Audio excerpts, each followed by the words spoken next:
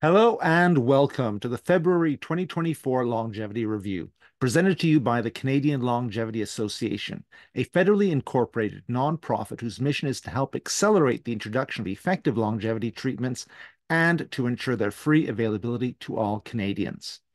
My name is Chris Linnell, and I'm the founder and president of the association. We are a volunteer-run organization and are always looking for more help. So if you would like to assist us in achieving our goal, then please get in touch via the links below this video.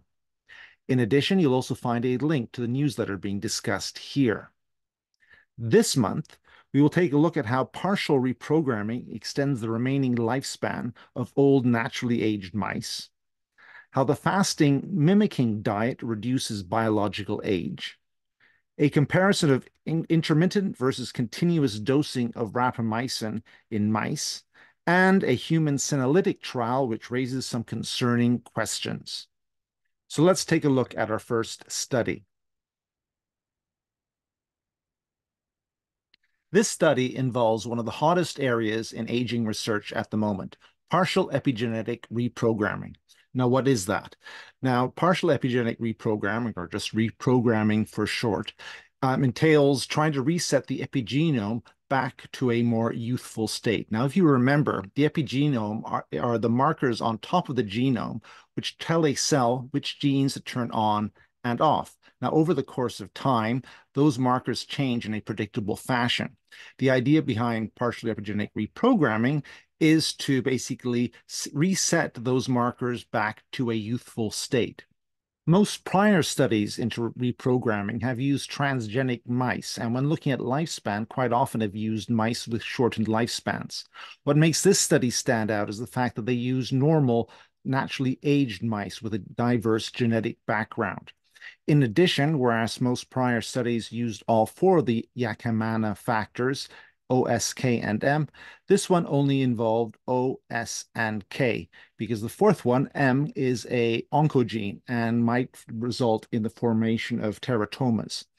So let's take a look at the study design, and let's get down to it here.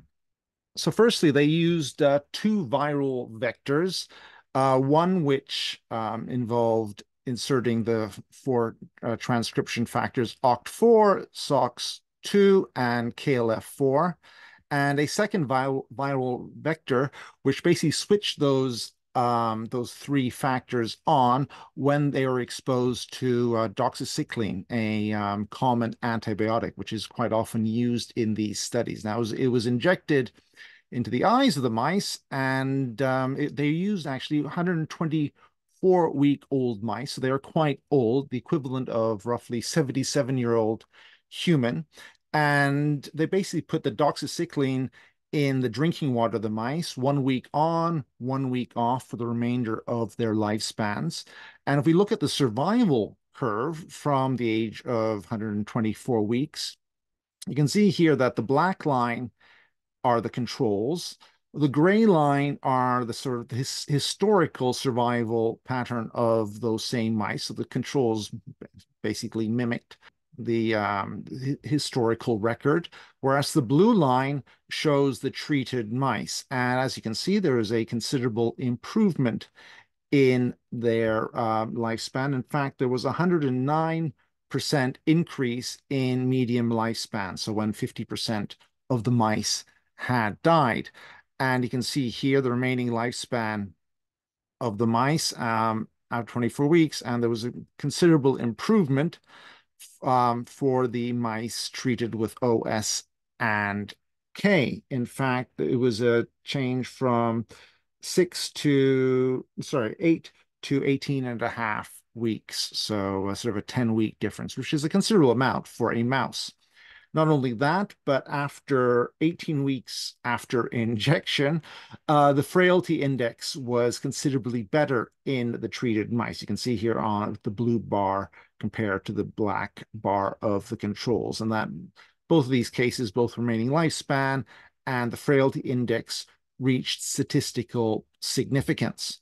After that, the researchers also looked at the expression of these factors in various organs and also how the various organs in this case, the liver and the heart, how fast their age was accelerating. And in both these cases, the red being control, the blue being the treated animals, the age acceleration was considerably less in the treated mice compared to the untreated mice. In addition, the researchers also took some skin cells from the scalp of a 65-year-old male. And once again, they found that the factors considerably reduced the predicted biological age of those cells from, it looks like 100 years back down to 80 years. And they had two different, I guess, doses of viral vectors. And yeah, the higher dose had a slight improvement, but it was not significant. But overall, it seems to show that this treatment certainly had a profound effect on the mice in question. Now, one thing I didn't mention is the fact that they only used male mice in this study due to not having enough old female mice, supposedly. So obviously, this needs to be redone using female mice as well to make sure that it works the same way in females as it does males. But another issue that they had with this study was the fact that they had to use two viral vectors to get those transcription factors and the thing that turns them on into cells, which means that not all cells received both of them, and the distribution in the body was maybe not as thorough as it could have been. So the researchers then managed to engineer a new sort of viral vector, which just involved a single one. So it could hopefully diffuse more broadly in the mouse. And what they found was when they tested that on 8-week and 82-week old mice, they found that a dose 1/10 of that used in the study had some profound effects in the liver, heart, and spleen of the animals. And in top row are young animals, the bottom row are older animals. And in those three organs, there was a quite considerable increase in these three factors, OCT4, SOX2, and KLF4. There was less expression in the brain, pancreas, and skin. But overall, this was a quite exciting study because, again, it's using normal mice. It's involves only three of the four Yamanaka factors. And one thing the researchers also noted is that there were no teratomas formed. So a teratoma is sort of a not quite cancerous, but a growing ball of cells, and you basically do not want them in your body. But overall, this is a very exciting study. As I say, it's the first time that normal mice have had the remaining lifespan extended due to reprogramming. And this brings us a step closer to it being tried out in humans. Though, of course, the authors do say that it needs to be tried out in larger animal models first. And a lot of other studies need to take place first before it can be tried out in humans. But overall, a very exciting study. On to the next study. This study looked at the effects of the fasting mimicking diet in humans. Now, the fasting mimicking diet was developed by renowned longevity researcher Walter Longo to recapitulate some of the benefits of fasting without actually having to fast. Now, to gain the true benefits of fasting, you actually need to fast for several days to really turn on autophagy and reduce inflammation in the body. Now, fasting for several days is quite difficult. In fact, the longest fast I've ever done is less than 40 hours. Now, the fasting mimicking diet involves the participants actually eating food, but at a much reduced level. So it's over 5 days. On the first day, the person consumes 1,100 calories, and on days 2 to 5, only between 700 and 800 calories. Not only that, but it also has a much reduced protein level. Now, the idea is over those 5 days, the body is tricked into thinking that it is actually fasting, and hopefully numerous health benefits come out of that.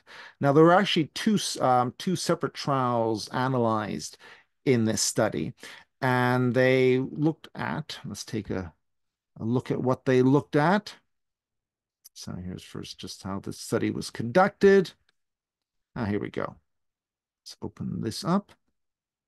So they looked at various biomarkers in the body, and overall they had some very beneficial effects. So in each of these graphs on the left are the baseline of the participants, and the white bar is after 3 months of the fasting mimicking diet. I should actually say that the participants did 5 days of this fasting mimicking diet per month over the course of three, and then I believe over the course of 3 months.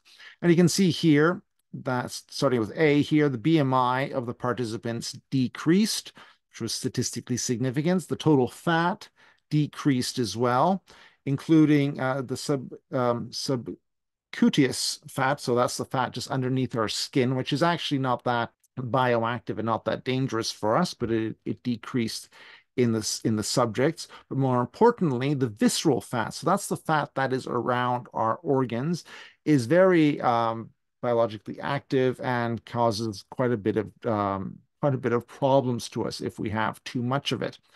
And that decreased significantly. And in those participants who had a BMI over 25, there was also a considerable decrease in that visceral fat. Not only the fat around our organs, but also the fat in the liver decreased in the fasting mimicking participants, and also in those participants, once again, who had a BMI over 25. And for those whose the fraction of the fat was over 5%, so you can see most of them down here on the left actually were sort of below 5%. Those who had quite high levels of fat in their liver saw once again a considerable decrease. There was no significant change. In fact, it almost looks like maybe increase, but yeah, basically no significant change for those who had or the fat around the pancreas. Now, in those who had high blood glucose levels, so in the American system over 99, there was once again a considerable decrease in, I guess, the fasting glucose levels of those high glucose participants. And the HOMA score, so that's HOMA IR, that's a marker of insulin resistance. Once again, for those who had those higher glucose levels, there was a significant decrease in the HOMA IR score. And HbA1c, which shows how much, in instance, glucose you have over the past 3 months. For those with high glucose levels, there was also a decrease in the HbA1c levels. The last three graphs here show the immune system, basically, or the lymphoid myeloid ratio. And basically, over the course of aging, there is a shift in the ratio. The myeloid ratio increases, which is not something that people want. So in the control study participants, there was no change between the baseline and after 3 months. However, in those participants doing the diet, there was an increase in the lymphoid myeloid ratio, which seems to portend possible rejuvenation effect on the immune system. And for those who were over the age of 40, there was also a marked increase, a statistically significant increase in this ratio. Next, the researchers took a look at the effects on biological age. Now, they don't clearly specify exactly how they sort of measure this. It looks like it was a variation on the sort of the Morgan-Levine pheno-age clock. Now, Morgan-Levine is actually one of the authors of this paper. So they looked at seven biomarkers and compared it to a national sample. And what they found on the left here is the people on the fasting mimicking diet. On the right are the controls. And the black dotted line in the middle is sort of the baseline age. Now, the study participants were 50, on average, 52 years old, and they actually had a younger biological age than that to start with. So people participating in this trial were clearly healthier than the average American. And what they found was, whereas you can see with the controls, there wasn't really much change, or if there was a change, it was a slight increase. However, in the people on the fasting mimicking diet, there was a reduction in this biological age according to these biomarkers. Now, the three dotted lines, the green one is the average new age.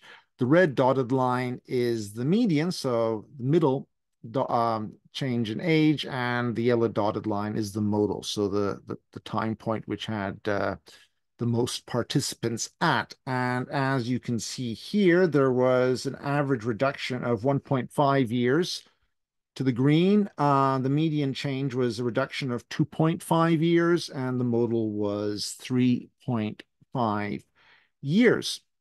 So yeah, so basically 2.5 year reduction in their biological age from the start of the trial after 3 months.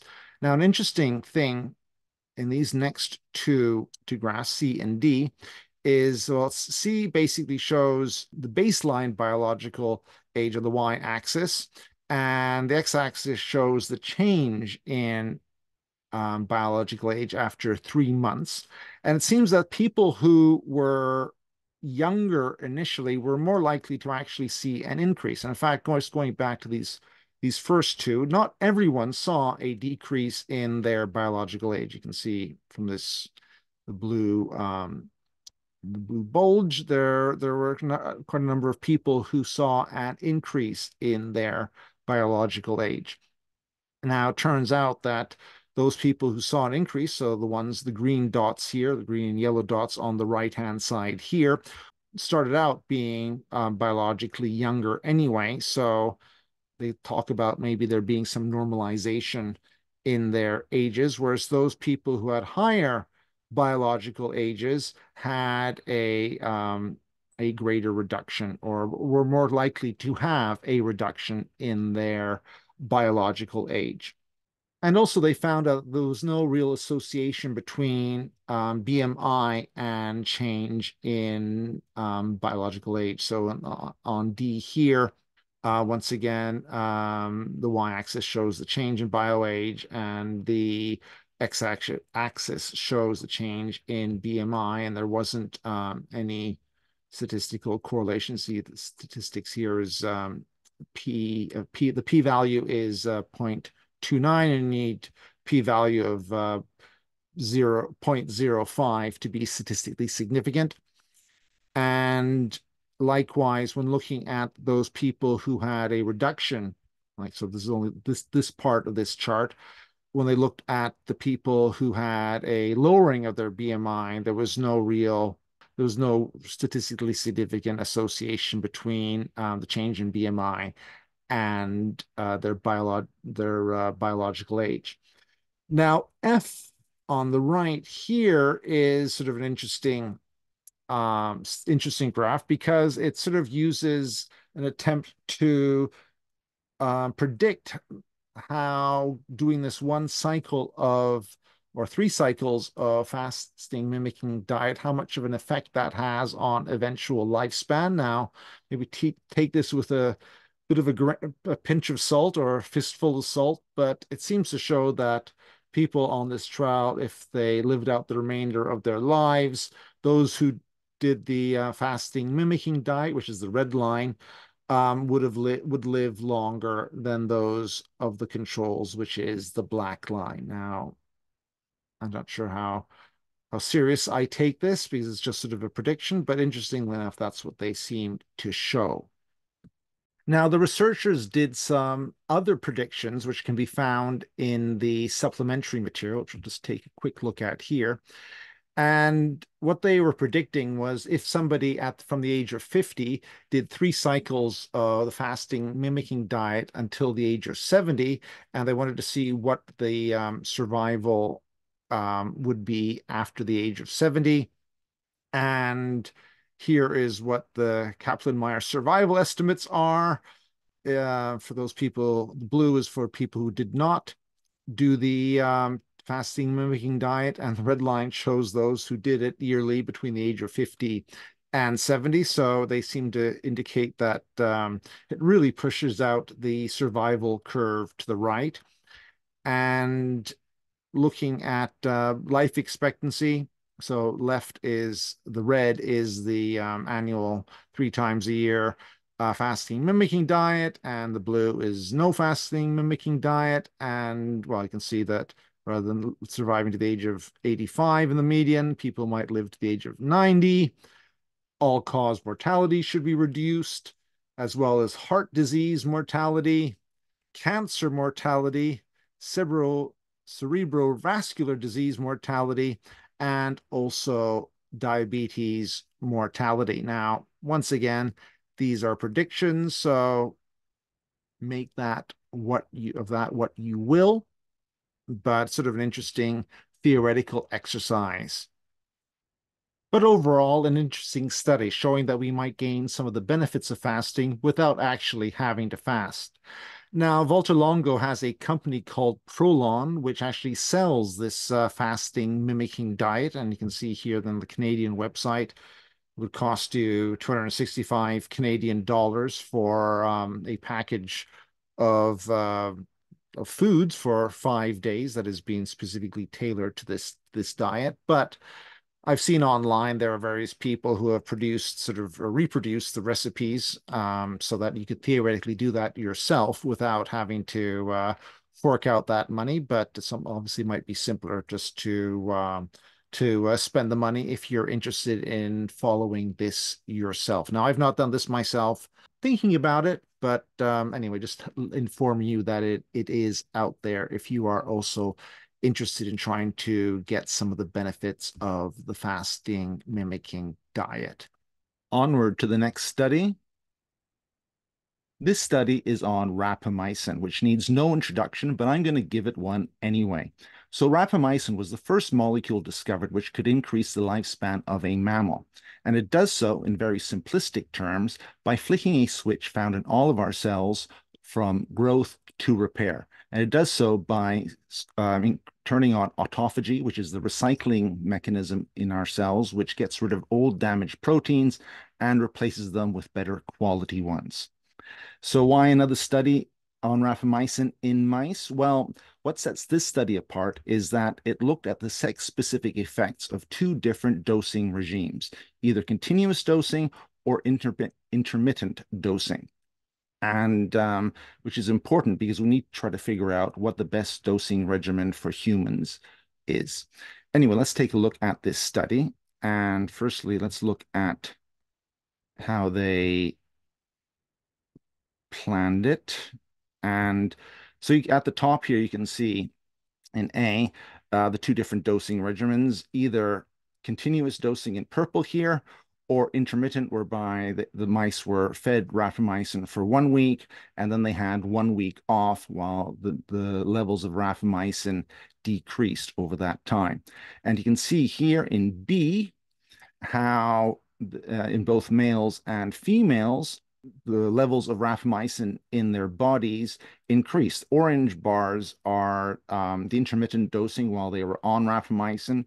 Green bar is when the week they were off it, and the purple bar is continuous dosing. And as you can see, intermittent dosing increased the levels of rapamycin, which decreased when they were no longer on it. However, continuous dosing, maybe unsurprisingly, resulted in higher levels. And as seen in previous studies, for whatever reason, females had a much higher levels of rapamycin than the males. Now, first looking at the effects on glucose tolerance, because that is one of the unfortunate side effects of rapamycin, that it can impair glucose tolerance. And looking at males first, once again, black line is control, green is intermittent when they're no longer on it, orange is intermittent when they're taking rapamycin, and the purple is continuous dosing. And you can see here that the glucose tolerance gets quite a bit dysregulated under continuous dosing. However, when during intermittent dosing, the levels, the high glucose levels are decreased, especially when they are no longer on it. And you can see on the right here, this is sort of the area under the curve. That's what AUC means. And continuous dosing has much sort of higher levels of glucose than the intermittent and control levels. Same can be seen with females. In fact, they had a much sort of better glucose response to intermittent fasting than the males. You can see that the orange line is quite a bit underneath the purple one compared to the males here on the top. And once again, just looking at the area under the curve, continuous dosing had a much higher level than the intermittent dosing in females as well. So possibly intermittent dosing of rapamycin could have sort of fewer side effects in that regard of glucose tolerance. Next, and perhaps most interesting to us, are the lifespan effects of these two dosing regimens on rapamycin. And as you can see here, so we have male lifespan at the top, female lifespan at the bottom. And with these lifespan curves, the black line is the control, the green line is the intermittent regimen, and the purple line is the continuous dosing of rapamycin. And for each of these, there was an improvement over the control group. And indeed, the intermittent dosing in males increased median lifespan by 18% for the intermittent dosing regimen and 28% on the continuous dosing. And the maximum lifespan as well increased. They didn't give a percentage figure here, but there was a significant increase in maximum lifespan as well. And for the females, for the, once again, black control, green intermittent, purple continuous, the intermittent dosing increased median lifespan by 14%, and the continuous dosing increased it by 25%. And once again, there was also a significant increase in the maximum lifespan as well. So you can see for the most part, especially in the males, there was not that much of a difference between intermittent and continuous dosing, slightly greater difference among the female animals. Next, they looked at the physical performance, and they used two tests. One was rotor rod, where basically there's a rod which the mice are trying to cling to as it rotates, and the longer that they can stay on it before they fall off shows, I guess, their coordination and strength and stuff like that. And also they tested endurance, which we'll see shortly. Now, for the males, oh yeah, they tested it also after 12 months and 20 months. And for the males, there was certainly an improvement. So I should just explain that on the y-axis shows the seconds, how long they stay on the rod, and on the x-axis shows their training days. So usually animals improve as they get tested or get trained on this performance test over the course of 4 days. And once again, the black line is control, green is the intermittent dosing, and the purple is continuous dosing. And for the males, at 12 months and at 20 months, there was a noticeable improvement between the control and both dosing regimes. And so especially after 20 months, there wasn't really any difference between the continuous and the intermittent dosing regimens. Now, for the females, after 12 months, there's basically no real difference between the control and the both dosing regimens. However, after 20 months, the continuous dosing showed an improvement compared to controls, where there wasn't any statistical significance between the intermittent regime and the controls. Now, one thing I didn't mention was the fact that the mice were started on rapamycin after 6 months. So at the 12-month mark here, they'd been on rapamycin for 6 months already. Now, at the bottom, looking at motor endurance, make this a bit bigger, there was no statistically significant change compared to controls. For once again, black being controls, green being intermittent, purple being the continuous dosing. And for the males, there was no real change. However, compared to the controls, it didn't, which declined between 12 and 20 months, there wasn't any decrease among the intermittent fed mice, and maybe only a slight decrease in the continuous treatment. However, in females, there wasn't really any difference between the controls and both dosing regimens. There was no statistical significance in the change, and they all decreased between 12 months and 20 months of age. Next, they looked at heart function, and now it looks like heart rate decreases over time. And for the males, there was a clear improvement. In fact, the intermittent dosing regime in their heart rate actually increased compared to a decrease in both the continuous and the controls. However, with females, there wasn't any statistical significant change. There was an improvement, I guess, or a less of a decrease in the both dosing regimes, but it was not statistically significant. Now, on C and D here, the QT interval, that's a sort of electrocardiograph term, which can indicate if there is left ventricle hypertrophy.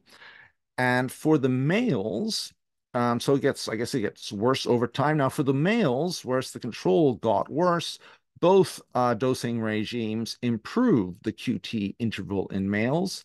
However, it didn't seem to make a difference in the females. They both increased over between 12 and 20 months. They seem to have, the control animals seem to have started at a lower level. Now, looking at the weight of the hearts, because again, this is an indication of heart hypertrophy, so which means the growth of the heart. So unfortunately, our hearts sort of grow in size, but they weaken even though they're getting bigger. And for the males, there wasn't any no significant difference between the control and intermittent. However, there was a significant difference between the continuous and the control. For the females, likewise, there wasn't a significant difference between intermittent and control. However, there was a significant difference between the continuous dosing and the control. So the hearts did not sort of grow as much, which again is a beneficial effect of rapamycin. Then they also looked at sort of various pathological indicators. So they harvested some mice, using a rather clinical term, after 24 months, and they looked at all these various pathological features when they examined the organs of the animals. And linking to what I just previously mentioned, looking at heart hypertrophy. So white is mild, the gray is severe. And once again, we got control, intermittent, continuous. There was no significant difference between the intermittent and control in males. However, there was a significant lessening of heart hypertrophy in the continuous dosing regimen here. And for the females, there wasn't a statistical significance, but it was better than both intermittent and continuous dosing were obviously a little bit better than the controls. And I mean, you could say the same thing about the intermittent among males, maybe a slight improvement compared to controls. But considering the number of animals, which wasn't that huge, this actually, I guess they show how many animals were at the bottom here. Not too many, 25, 36, 53, and likewise 26, 32, 37. Small numbers, so that's why any of these changes did not reach statistical significance. Now, among the liver tumor score, because mice are quite prone to getting cancer, and especially in lab conditions, most mice die of cancer. And you can see here that certainly amongst the very severe amount of tumors, there was a decrease in sort of tumor incidence, especially between the continuous and control, less so among the intermittent. In fact, looks like slightly more tumors, but less of the severe and very severe tumor burden. This was more marked in the females in terms of, I guess, certainly the amount of animals which had no tumors found. This increased from the control to the intermittent and also to the continuous. It didn't quite reach statistical significance, the p-value being 0.068. And to reach statistical significance, it has to be 0.05 or below. But still looks like there was a lower tumor burden. And after all, rapamycin is also used as a cancer drug, so that's no real surprise. Now, CPN is chronic progressive neuropathy. And here, for both males and females, there was an improvement compared to control for both intermittent and continuous, with the continuous being better. And certainly the continuous dosing regime had a much higher statistical significance than, as you can see by the 3 stars here, compared to intermittent. And although the females didn't reach statistical significance, at least on the eye test here, there was less chronic progressive neuropathy, and certainly either the intermittent or continuous did not seem to have any moderate levels. Now, D here is looking at inflammation and in adipose tissue, so fat cells. And in the males, there wasn't a statistical significant difference between control and both dosing regimes. Though it seemed, again, the eye test seems to show that there was an improvement. In the females, there was a statistical significant difference between control and the intermittent and continuous. Now, looking at pancreas inflammation, actually looks like that in the males, although there was again, not statistically significant, there seems to be more pancreatic inflammation under continuous than control or indeed intermittent dosing in the males. Whereas in the females, the reverse takes place, in that continuous dosing had much lower levels of inflammation of the pancreas compared to control or the intermittent. Now, looking at kidneys, much greater effect can be seen. So in kidney inflammation, the continuous dosing had much lower levels of inflammation, again, reaching statistical significance. Same with the females, with the intermittent regime being sort of somewhat in the middle. And once again, looking at fat, but this time, I guess, white adipose tissues. Oh, yeah, so the one before BAT would have been brown adipose tissues. There are 2 different types of fat that we have in our bodies. And for the white adipose tissue, which is the most common form of fat in our bodies, once again, inflammation certainly seemed to decrease in both males and females, reaching statistical significance for both continuous dosing regimes, though the intermittent seemed to show an improvement as well. Now, moving on to the next one, which is spleen pathology. And once again, there was a difference between control and both dosing regimes, reaching significance for the intermittent and continuous, and similar for the females, though it did not reach statistical significance on either of the dosing regimes. But yes, there was certainly an improvement in spleen pathology. And likewise with spleen weight, I guess heavier spleen is worse. Not quite sure about why, but that seems to be the case here. And the spleen weight was lower for both males and females. The spleen weight was quite a bit lower than the controls.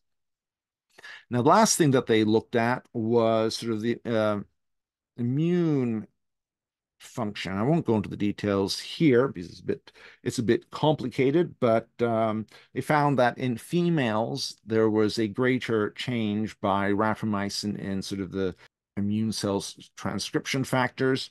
And one thing they did find was there was reduced SASP, so this senolytic associated secretory phenotype, basically the inflammatory molecules which are released by senescent cells, and there was a reduction in the SASP levels in both males and females, and there was also an increase in levels of ERBB4, which is supposedly beneficial for stem cells, rejuvenation, and heart health. So there you have it. A very interesting study, finally sort of really parsing the differences between males and females on these two different dosing regimes. And so which should hopefully give us some indication of, or some help towards trying to figure out a human dosing regime, though of course bearing in mind that mice are not humans, and we need to await the results of the current trials in humans on rapamycin, which actually the first one, important one, the Pearl trial, should be coming out later this year, and that tested a few different dosing regimes in humans, looking specifically on sort of longevity markers and very tailored towards longevity. So watch this space for that study to come out, hopefully relatively soon. And now our final study. So here we have the first new human senolytic trial in quite a while, this time looking at changes to epigenetic clocks, or DNA methylation clocks, as they say here. Now, just a little bit of a reminder, senolytics are drugs which remove senescent cells from the body, and senescent cells are cells which have become dysfunctional. They stop doing what they're supposed to be doing, instead sort of hang around and secrete inflammatory factors causing dysfunction throughout the body. Now, senescent cells accumulate with age, and the idea is if they can be removed, then levels of inflammation should be reduced and various dysfunction should be reduced as well. So let's take a look at the study, starting with the study design. And it was a small study, as these often are, with 19 participants in both arms, and it had a quite interesting design. The participants took 50 milligrams of dasatinib and 500 milligrams of quercetin on 3 consecutive days per month for 6 months. And then after a 1-year sort of washout period, 10 of the original participants plus 9 new ones took, once again, 50 milligrams of dasatinib, 500 milligrams of quercetin, plus with the addition of Fisetin, another senolytic, once again for 3 consecutive days per month for 6 months, and various blood samples were taken to the 3-month and 6-month stage for the first part of the trial, and after 6 months for the second part of the trial. And they tested numerous different epigenetic clocks, including first generation, second generation, and third generation. So you can see the clocks here on the left. And the first 3 are the first generation clocks: Grim age, Pheno age, are sort of the second generation clocks, and the Dunedin pace is a third generation clock. Now, as you can see here, for comparing baseline with 3 months, a few of these clocks had a statistically significant change, but unfortunately for the first generation clocks, there was actually an increase in sort of epigenetic age.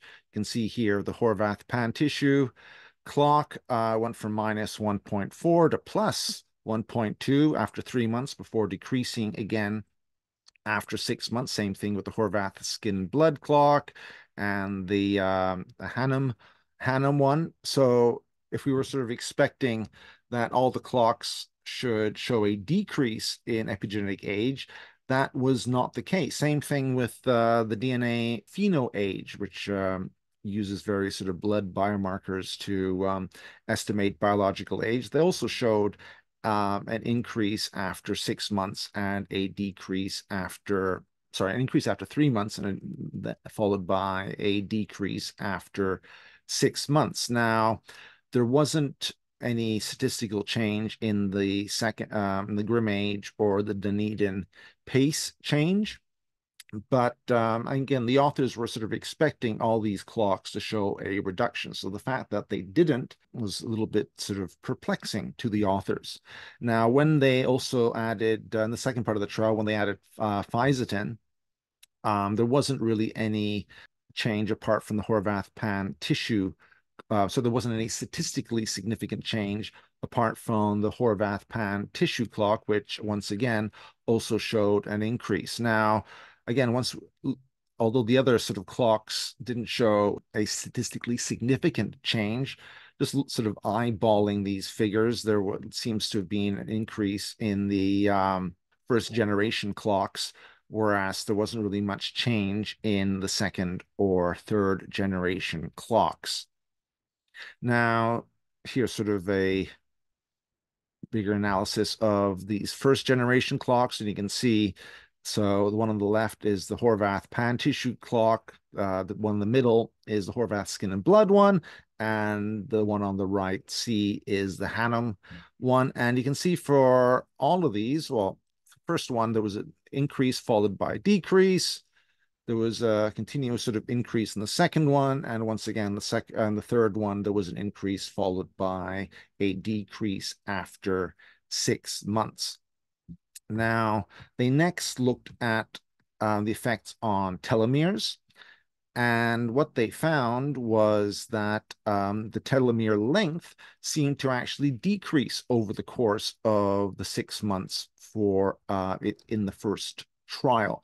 Now, they didn't show the results for the second trial, but they basically said that there wasn't any significant change taking place there. So normally you'd think that, or the hope would be that the telomere length would either increase or maintain the same. So maybe slightly concerning that it seemed to decrease, even though it wasn't a huge amount, that still it was moving in the opposite direction than we would have liked. They also looked at what's called a mitotic clock, which shows sort of stem cell division. And once again, this is looking at the dasatinib and quercetin arm. And here, there was a small decrease after 3 months, followed by a statistically significant increase after 6 months. So then seems to imply that at least stem cell replication or stem cell division improved after 6 months.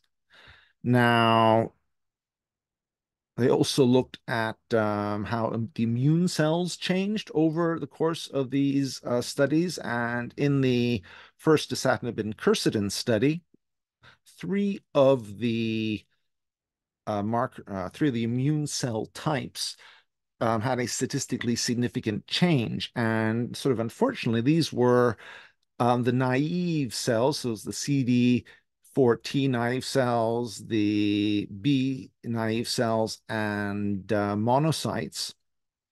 And in each of these, after 6 months, 3 months, and 6 months, there was a decrease in these levels, or at least certainly with the CD4 T naive cells, whereas the B naive cells showed a decrease followed by an increase, and the monocytes showed a decrease followed by an increase as well. Now, we would like to have more naive cells because those are cells which have not sort of come into contact with infection, and we need lots of naive cells to, I guess, prepare our bodies for future infections. So a decrease in these values are slightly possibly concerning, though remains to be seen. Now, with the addition of Fisetin, there was only a statistically significant change in the B naive cells. Here you can see. Once again, after 6 months, there was a decrease in these B naive cells. So, once again, slightly concerning in this regard. They next looked at the correlation between the clocks and these immune cells. And without going into the detail of this figure, they found that although immune cells can influence clocks, but after adjustment, the increase in age in the first generation clocks was not due to them. The next thing that they looked at were inflammatory markers. However, they, instead of measuring those markers directly, they used methylation risk scores, surrogates, to predict and quantify predicted changes in circulating proteomic markers. So actually, the authors say that they should have done some direct measurement of these inflammatory markers. But one thing they did find is that some of the values did decline over the course of 6 months, such as CCL11 here, went from minus 0.007 to 0.004, and CCL17 and CRP. But there wasn't a huge, although some of them were statistically significant, there wasn't a huge change in these surrogate markers of inflammation, which is sort of a little bit unfortunate, as you'd have hoped that by the reduction of senescent cells, the amount of inflammatory markers released by those senescent cells would have decreased considerably in the participants after 6 months. So all in all, this is a bit of a mixed bag when it comes to this study. And I mean, the hope would have been that all of these parameters would have improved linearly in a positive direction. The fact that the first generation clocks seem to show an increase in age, that the fact that the telomeres decreased, and that there sort of wasn't a more profound change among the inflammatory markers, poses more questions than they have answers for. I mean, once again, this was a very small study, only 19 participants. There was no control group. And the authors themselves state that, future further studies are needed. But this is an important one to sort of, again, just provide more data for our understanding of how senolytics work in humans. And hopefully in the next year or two, we should see a lot more studies coming out, because there have been numerous studies in using dasatinib and quercetin, and also Fisetin on its own.